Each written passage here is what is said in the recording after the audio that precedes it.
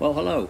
Well, this bridge is dated on the left at 1870 and then down on the right here 1995. It's completely built different to the bridges that I've been filming. It's in a very nice location. It's called the Kidder Bridge.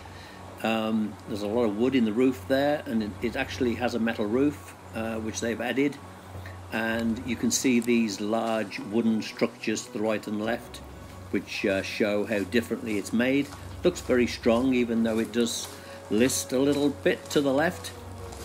It doesn't go anywhere other than to people's homes.